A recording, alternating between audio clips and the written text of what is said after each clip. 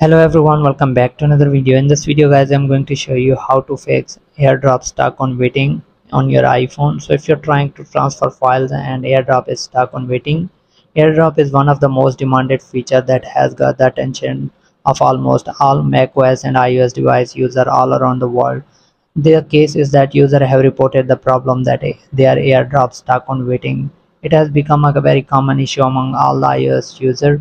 AirDrop is a simply software service that allows all iOS and macOS users to share files safely with iOS and macOS user. AirDrop is a very useful as well as popular, but sometimes users usually face issue with their AirDrop getting crashed or stuck. So let me show you how you can fix this problem. So before we start the video, hit the like button and subscribe to the channel for more upcoming videos. So the first step is check Wi-Fi and Bluetooth. AirDrop requires some setting that should be perfectly as asked, or else you won't be able to share any kind of files and the AirDrop can get stuck. You need to check if your Bluetooth and Wi-Fi are turned on or not.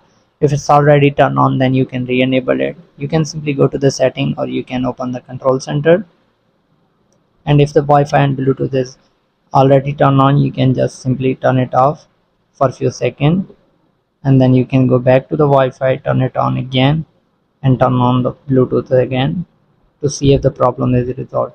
Then move on to the next step. The next step is turn off the personal hotspot.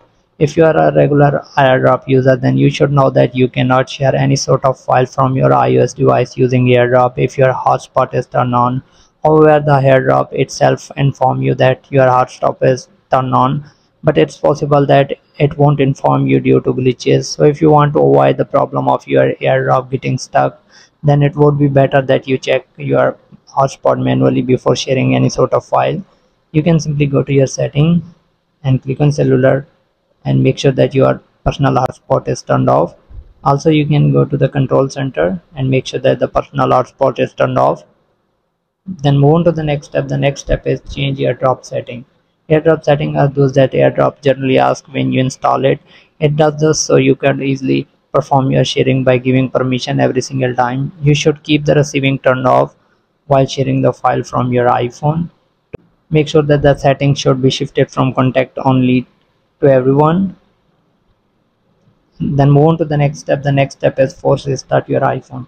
It's suggested that you should restart your iPhone regularly. So if you haven't restarted your iPhone several weeks, then it can be the reason from AirDrop getting stuck on your iPhone or other iOS devices. Just restart your iPhone to ensure that problem is resolved. So if you don't know how to restart with the button, you can go to settings, click on general, scroll down, and you will get this shutdown button. From here you can restart your iPhone. Then move on to the next step.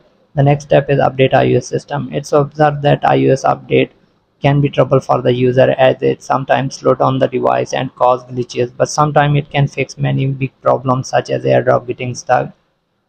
To update the iPhone to the newer version, you can go to setting, click on general, click on software update, and here if you see any update, make sure that you download and install that update in your iPhone.